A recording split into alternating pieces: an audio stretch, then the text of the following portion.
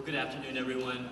My name is Sirian Villavicencio, and I am a gubernatorial appointee. I currently serve as a commissioner and former chair of the California Commission on Asian and Pacific Islander American Affairs. I'll give my fellow moderators an opportunity to introduce themselves. Thank you. Good afternoon, Papa. My name is Roy Kaufman. First, I have to perform, taking respect to my boss, the Honorable Dr. Shirley Weber of the California Assembly. I'm also current president of the Black American Political Association of California Sacramento chapter. Thank you. Good afternoon, everybody. My name is Michael Chad, and I am the Community Affairs Director for the Asian Pacific Islander Capital Association, otherwise known as APICA. Thank you all for being here. Thank you. I want to thank our candidates for participating in this panel. I will go over the process for this panel. Each candidate will have 2 minutes to provide opening statements. We ask that our candidates focus on their policy platforms and not on their opponents. After the opening statements, our moderators will ask we will ask you policy questions, and each candidate will have 2 minutes to respond to their opening statements. We will then ask you questions, maybe 3 to 4 questions depending on time. Each candidate will have an opportunity to provide a 1 minute closing statement. For each question, you will have 1 minute to respond each. Okay? And so with that said, let's go ahead and get started. For opening statements, we've determined this randomly beforehand, and Controller Betty Yee, Ms. Yee, the floor is yours. Great. Thank you very much. Good afternoon, everyone. It's a pleasure to be here at the PAMA Candidate Forum, and also want to welcome Mr. Roditas to Sacramento. This is our first time meeting in person, so it's really an honor to be together on the stage. I know that really when we are campaigning, the $64 million question is, what does the state controller do? And the controller has the primary responsibility of being the independent fiscal watchdog for the state of California, to be sure that we are monitoring the state's finances. We're the only independent auditor for the state of California, independent of the legislature, independent of the governor, and also responsible for payroll for over 250,000 state employees and California State University employees, as well as managing the cash, monitoring the revenues coming into the state, paying the bills for the state of California, and also preparing all of the financial reports and the financial statements for the state of California for those who are interested in the financial condition for the state. And what I just want to say is it's really been a privilege to serve in this office. Of all of the statewide constitutional offices, I believe that this one, because of its focus on fiscal and financial transparency and accountability, has the most potential of elevating the public's trust and confidence in their government. And I believe we've demonstrated that in my first term as controller. To be able to have my audit team uncover $4 billion in unallowed uses of public funds, to where we're able to put those dollars either back in the general fund or direct them to their appropriate programs. To be able to look at having the state in sound financial condition, where our financial reports have received awards for their integrity and transparency. And more importantly, to be sure that every day we're focused on how to prepare for the inevitable downturn that the state will face, and all likelihood around 2020, because we are well into the 10th year of recovery after the Great Recession. And so I just want to applaud the team that are the professionals that make up the State Controller's Office, that really are the watchdogs for all of us, for the state of California, to be sure that we are on sound fiscal footing. Thank you. It's a pleasure to be here.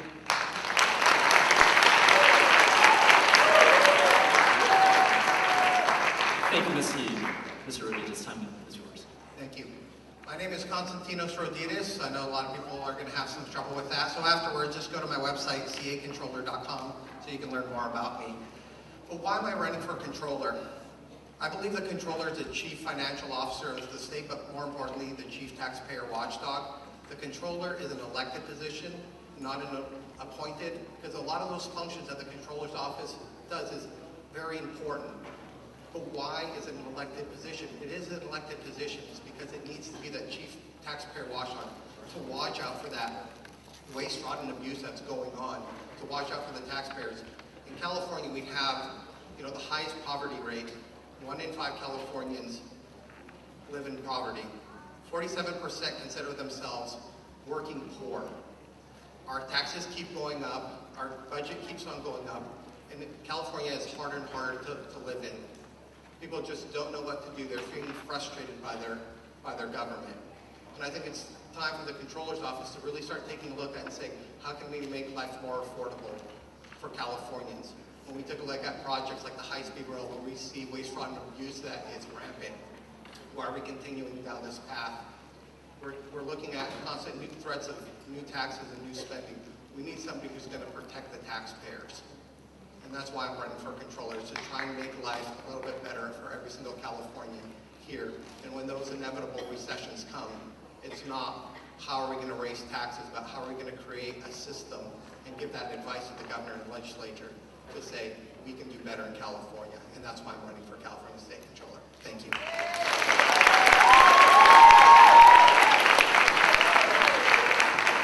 Thank you, Mr. Blvd. Now, I wanted to clarify, I think I made a mistake about the answers to the questions. You will have 2 minutes to respond to each question.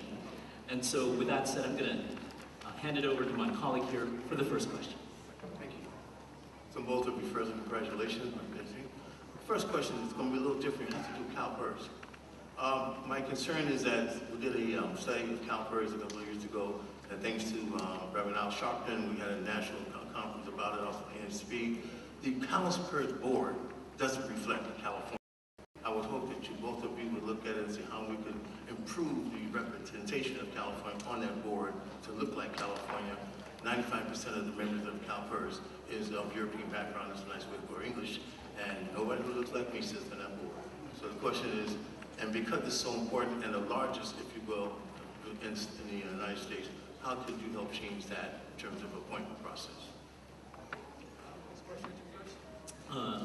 Mr. Rodriguez.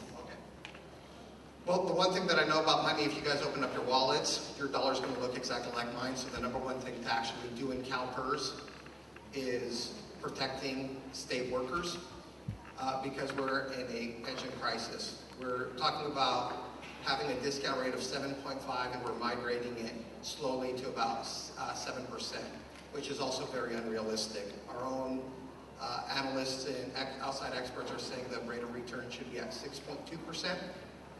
Stanford Institute of Economic Policy Research did a study and said it should be around 5.5%. So what is that telling us? If we're looking at that from CalPERS, CalSTRS, and the UC, if we're taking Stanford's numbers, we're probably looking around $900 billion of unfunded pension liabilities. We need to get serious about what the condition is of our pensions, get the right people in there, and be realistic. If we drop the discount rate too fast, I get it, we're going to have problems with cities and municipalities going bankrupt. So we just need to take a look at those and get the right numbers in there before employees don't have their pensions. Missy. Thank you. In answer to the question about representation on CalPERS, the board composition is driven by statutory requirements, and many of the membership is elected by various constituencies of the public sector workforce. The remainder of the members are either the constitutional officers of the state controller, the state treasurer, and the remaining appointments are gubernatorial appointments. And I think with a new gubernatorial administration coming in, we certainly ought to be making our case that we want to see diversity on this board because our public sector workforce and educators is a diverse workforce. I do want to say that the board has done everything possible to try to strengthen the stability of the fund with risk mitigation strategies, with looking at reducing the discount rate, as Mr. Rodriguez has mentioned, but we don't want to bankrupt local governments in the process. So it really is a balance, but where I'm really focused are on the investment returns. We know that companies are really receiving a lot of windfalls and profits and not necessarily putting it back into the company to create long-term value, which then will generate the returns that we need to pay the benefits for our beneficiaries and members. And so it's really a multi-pronged process, and I believe this board has been doing its job. Thank you, Ms. Just want to remind members we're getting 2 minutes to respond to each question. Next question, please. Thank you. As a newly minted state employee, this is an issue that is very important to a lot of us. This question is going to be about unfunded pension liabilities. California's public employee pension systems are facing gaps, also called unfunded liabilities, as you might know. And public investment firms such as CalPERS are responding by ramping up mandatory contributions from public agencies. This has brought some institutions such as school districts and cities to the brink of insolvency and requiring a slash in public services such as police and fire. As a sitting member of various pension funds, how would you help addressing the so-called pension crisis? And Ms. Eve, if you would like to address first. Thank you for the question. So this is a looming crisis, but I will say that when we look at CalPERS and certainly the impact of these liabilities on our members, I think we have to remember that CalPERS is not alone in this situation. Every pension fund is facing a crisis with respect to unfunded liabilities. The bulk of our unfunded liability at CalPERS relates to retiree health care. And I'm glad to say that Governor Brown, has insisted that all 21 bargaining units of state employees now prepay for retiree health care. And so that will help with the liability over time in terms of reducing that. With respect to the pension liability, I think what we need to look at, we don't set benefits at CalPERS. That we certainly look at the actuarials and certainly the liabilities that confront the fund so that we know what we need to assume with respect to our discount rate and our assumed rate of return on our investments.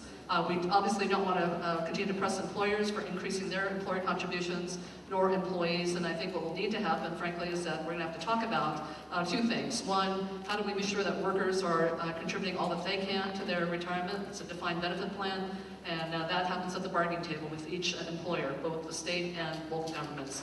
And then secondly, we need to do a better job of looking at what it means to live in retirement and reducing those costs that are so costly for those who are in older adulthood and in retirement. Cost of housing, cost of transportation, cost of utilities. And obviously California is a high-cost state, and when we talk about affordability, it ought to be affordability for every spectrum of our community here in California. So it's not just a pension issue, it is a broader affordability issue, and we at CalPERS are very cognizant of the fact that when we look at the unfunded liability, we're doing everything we can with respect to pressing on employers, employees, but more importantly, those investment returns that really have taken a hit and not recovered since the Great Recession.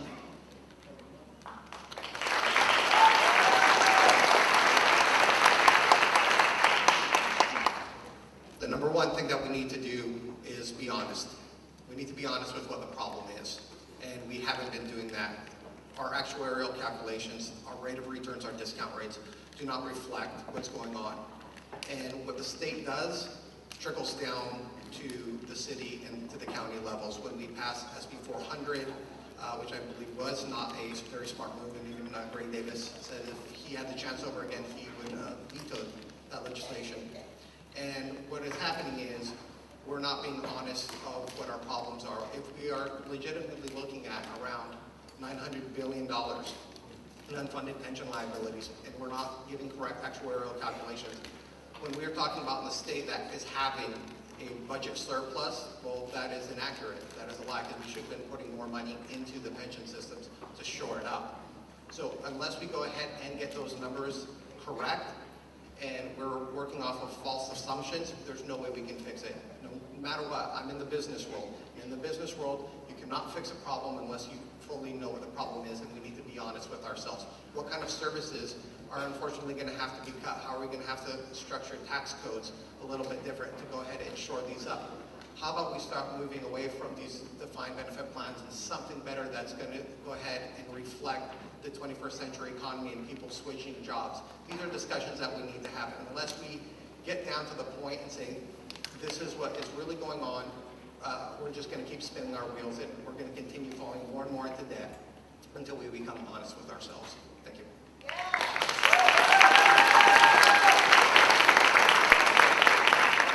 Thank you, Mr. Blvd.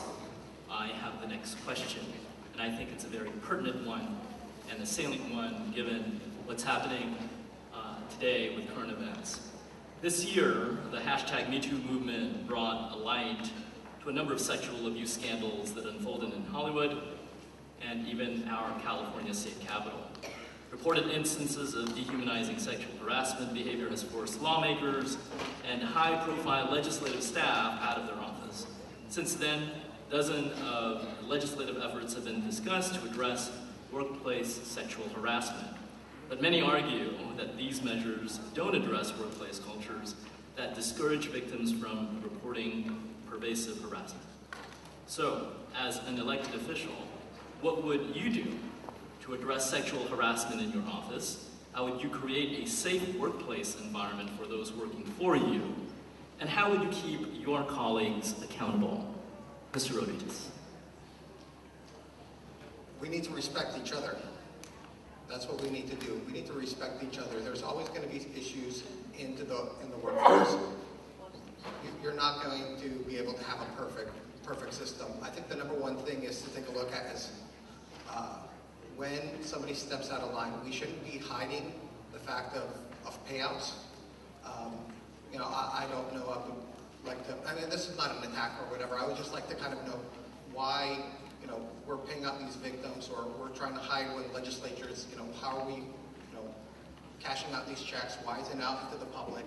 I think, you know, are we protecting people who shouldn't be protected, or politicians who, you know, because they align with our political system or our political party, that we're going to kind of turn a blind eye?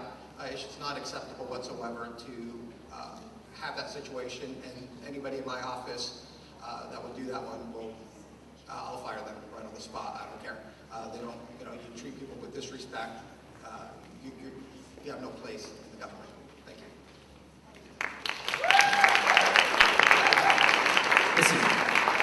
Thank you for the question.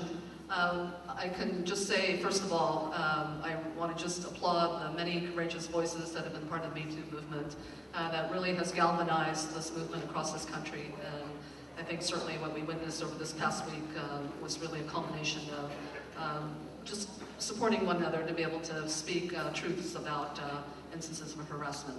I will say that this year we've been very active, but one of the things I just want to say is, yes, the spotlight has been on the legislature, certainly in our political field, in Hollywood, in tech, with respect to where sexual harassment has occurred, but frankly, it occurs throughout our economy. And we think about the service sectors where we have our hotel workers, and it certainly happens in the agricultural fields. It happens you know, with janitors who work in office buildings at night. It is pervasive. It is pervasive.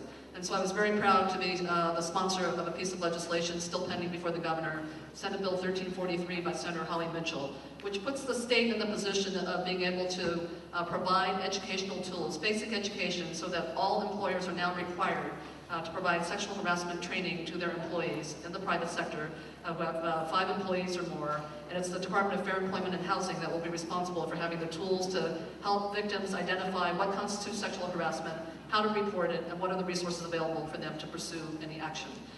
Secondly, I just want to say that with respect to what we do in our office, and frankly what we can all do, is that if we see any instances of this, we have to call it out. We have to call it out. We have to be each other's eyes and ears and be supportive of one another in the workplace. And because when I speak to those who have been working in the agricultural fields, who have been janitors at home, at office buildings, and who worked in the hotels, and who have been victims of sexual harassment, they have said to me, we thought government was there to help us. We thought government was there to help us. Where do they go? And oftentimes these go unreported, as we know, and so the numbers that we see don't even reflect what I think is really happening out there. So I'm hopeful that Governor Brown will sign Senate Bill 1343. I'm also hopeful that now, with the culture of having heard the courageous voices step up, that we all can lend our voice to those who have been wronged and who face injustice, and that we can support them as well. Thank you.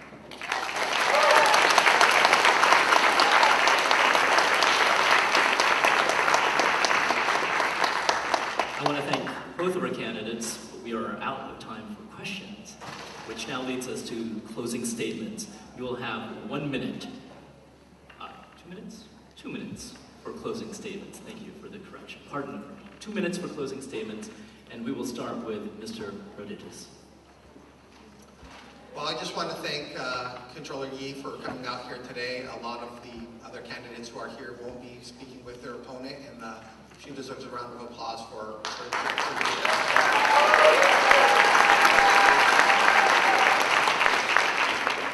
it means a lot for her to respect you as voters to come out here, so thank you again. What's the difference between us two? I think we're both very capable to do the job. It's what's the vision of what the Controller's office will look like. And I believe it should be a tool for making life better for everyday Californians, and saying we can do better. When we have one of the highest cost of living in America, we can do better. When we have some of the highest taxes, we can do better. When we have 61% increase in our budget over the last 8 years, and then we say we don't have any money, but we need to come back and say we need to raise the car and gas tax because we don't have enough money. These are problems and issues that we are facing here in California, and we need somebody who's going to be that independent mind. I don't care if it's Democrat, I don't care if it's Republican, or if it's bipartisan. If it's filled with waste, fraud, and abuse and doesn't comply with the law, I'll use the authority of the office granted to me to go ahead and root those issues out. And one of the things that I want to make sure that everybody knows that there is no conflict of interest of me, that I have refused to take any PAC, union, lobbyist, big business, corporation, or special interest money. My campaign is 100% funded by the grassroots, and I believe, especially with the Controller's Office, there has to be no inkling of conflict of interest, and that's why I'm running for Controller, is to actually have a Controller there for the people.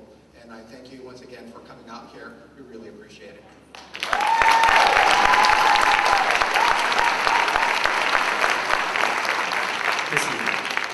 Thank you, and thank you, Mr. Reditas, for being here. It's a pleasure to meet you in person, finally. I just want to say it's been a privilege to serve as your Chief Fiscal Officer over the last 4 years. And it is one, as Mr. Reditas says, it's an office that really can lend some vision to the direction of this state. And we are the world's fifth largest economy, and unfortunately, we are home to the highest effective rate of poverty among the 50 states. And this is just unacceptable. And so when many people ask me, because not only do I carry out the duties that I described earlier, but I also, by virtue of the office, have a seat on about 70 different boards and commissions. You've heard about public pensions, but I also serve as the chair of the Franchise Tax Board.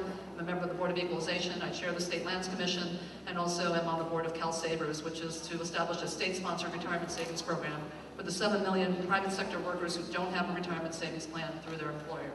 But I say all this because this office can lend a vision with respect to the future of this state.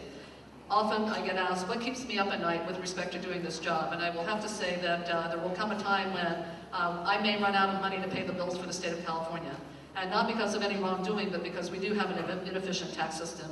And because, frankly, we have two disruptors that are facing us today that are going to crowd out funding for essential public services if we don't get out ahead of what these two disruptors mean. One is the future of work, when we see that work is now becoming more and more prominent in the gig economy, where the traditional employer-employee relationship will begin to be a blur. We need to start asking ourselves, what does that mean for workers? What does that mean for jobs that are going to be created in the future? What does that mean for economic opportunities? Does that mean automation is going to replace all of our jobs? Can we reimagine what work is going to look like? And reallocate work so that everyone throughout every corner of the state has a shot at new economic opportunity.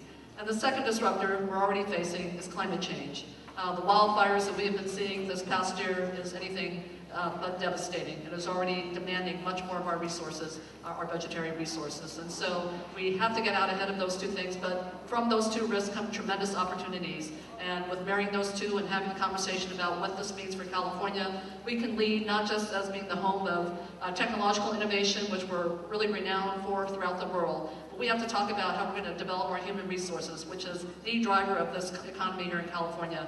And so let us be now going forward, working together as being the home of human innovation, where we can talk about truly economic opportunity for all in every corner of this great state of California. Thank you so much for the invitation.